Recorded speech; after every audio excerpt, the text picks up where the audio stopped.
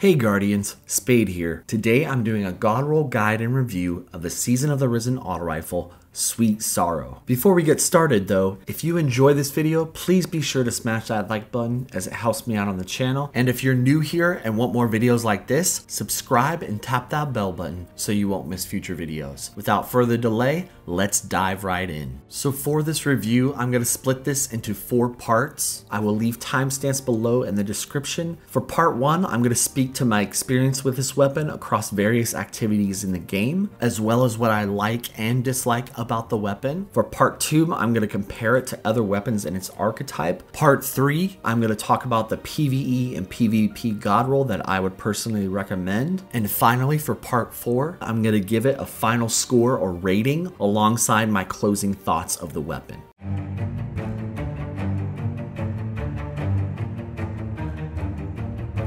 From the time I picked up this weapon and started using it in Season of the Risen, I've had nothing but a great experience across most activities in the game. I've used it in Strikes, Nightfalls, Gambit, Crucible, even in the Day 1 raid with contest mode on. I never felt like I was at a disadvantage or wanted or needed to take the weapon off or use something else. The only time I did is when I needed a different weapon for a champion. I've also found the experience with this weapon to be very consistent and just flat out fun to use, especially when dealing with ad clearing. It straight up shreds everything in its path, especially with the right perk combination. On top of this, with the new Origin perk Land Take built into this weapon, it gives it even more of an edge, especially when dealing with a lot of enemies in a hectic situation. That little buff to resilience actually comes in quite handy. It also feels surprisingly good to use in PvP despite auto rifles not really being part of the current meta. It's easily one of the best auto rifles you can use in the energy slot right now, especially if you are pairing it with something like Wither Horde or Ignition Code.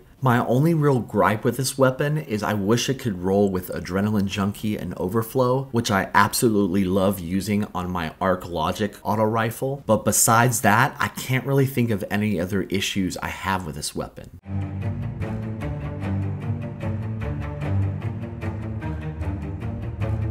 So the real question is, despite my experience with this auto rifle being very positive, how does it stack up compared to other 720 ARs in the game? As of right now, there are really only 3 other 720s. Arctic Haze from Beyond Light, which is a solar energy AR, Chroma Rush from Season of the Splicer, which is a kinetic, and finally Krite, which is a brand new kinetic AR that is part of the Foundry weapons Bungie introduced in this season and the Witch Queen. So if we take a look of these 4 720s side by side using Light GG's compare tool, we can get a glimpse of how the base stats of these weapons compare. Do keep in mind this is just comparing the base stats, and we have yet to cover anything to do with perk combinations, which can definitely affect this. So looking at the stats here from range all the way down to the magazine size, it's about on par with Chroma Rush and Arctic with a little bit of give and take here and there. But as you can see, stacked next to Krite, Krite does have quite a bit of a leg up in each of these stat areas, mainly in range. But where it lacks in range compared to Krite, it makes up for in zoom. Having a little bit more zoom than Krite is actually more beneficial in my opinion than just having straight up more range. So do keep that in mind. Also, as someone that has used both Krite and Sweet Sorrow,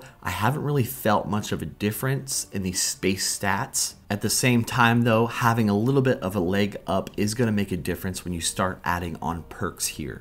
Now when you look at the bottom half for aim assist all the way down to recoil, Sweet Sorrow actually pretty much dominates this whole bottom area, which in my opinion, aim assist, zoom, and recoil are going to have a lot bigger effect on the overall consistency and experience of the weapon than just having more range and more reload speed. On top of this, with Sweet Sorrow being an energy auto rifle, I can use things like Wither Horde or Ignition Code or the new kinetic stasis fusion rifle Deliverance. Whereas if I'm using Krite, it's a kinetic auto rifle, so I can't use certain special weapons in that kinetic slot. And in my opinion, that is completely worth the trade-off of choosing this over Krite.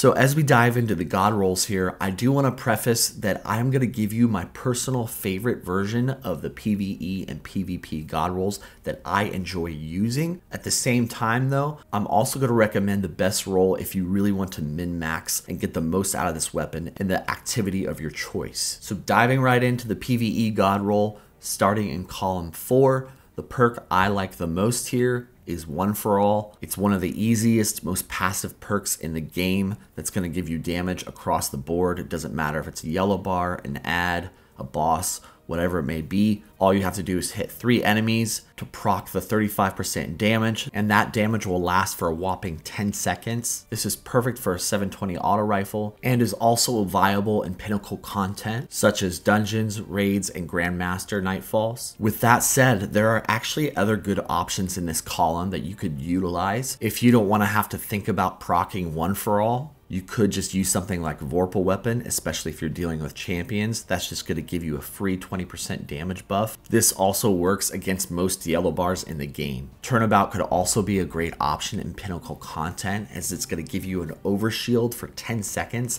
after breaking the shield of a combatant. And then you could also use something like good old-fashioned demo if you're running a grenade build. Moving on to column 3, I actually really like using triple tap. That's the main role I've been using ever since I got it to drop, and it's actually a lot more useful than I expected it to be. Now, if you want to min-max and get something that really synergizes well with One for All, a better option would be Stats for All, because as you proc One for All, you're going to proc Stats for All at the same time, because they have both the same requirements, just hitting 3 separate targets, and it's going to give you a boost to handling, stability, reload, and even range for 10 seconds, just like One for All. Moving on to column 2, I would actually recommend going with Flared Magwell over something like Tactical Mag, because the only real difference between the two is that you're going to get a little bit more reload speed on Flared Magwell versus just 2 extra shots in your mag with Tactical Mag.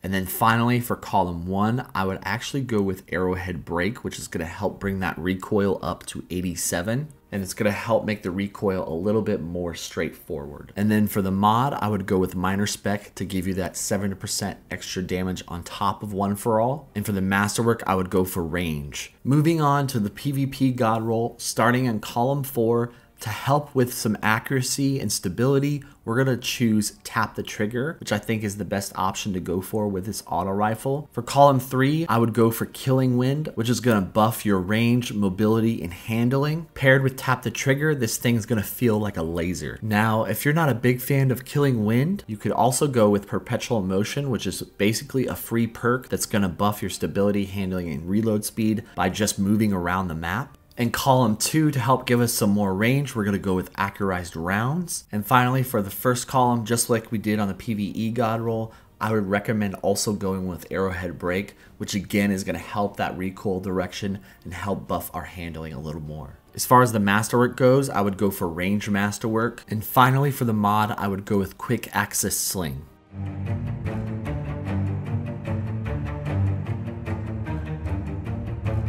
So after covering everything from my experience with this weapon to comparing it with other 720 auto rifles in the game, as well as covering the perk combination options for the God Roll and my overall likes and dislikes of this weapon, I'm going to rate this on a scale of 1 to 10, and the score I'm going to give it is a 9.0 or A-. I really do think this is one of the best auto rifles in the game across the board, both in PvP and PvE. Has a lot of great perk options, overall solid stats, feels very consistent, not to mention the Origin perk, Land Tank, as well as the ability to craft this weapon with enhanced perks. It's really just a fun all-around auto rifle for tearing through ads. The only thing keeping me from giving it a 9.5 or even a perfect 10 is that it doesn't have access to perks like Overflow, Frenzy, or an Adrenaline Junkie. I think any one of those perks would have helped push this auto rifle even further into greatness. I also would have liked to see just a little bit more range on the base stats, comparable to the Kinetic Krite auto rifle. Otherwise, this is an auto rifle I would definitely pick up and grab, and I know for myself I will definitely be investing time into crafting this weapon going forward. So that's pretty much going to wrap it up today, Guardians. Thank you so much for tuning in. If you enjoyed this video, again, please be sure to smash that like button as it helps me out on the channel. And if you're new here and want more videos like this, subscribe and tap that bell button so you won't miss future videos. Thanks again, and I will catch you, Guardians, later.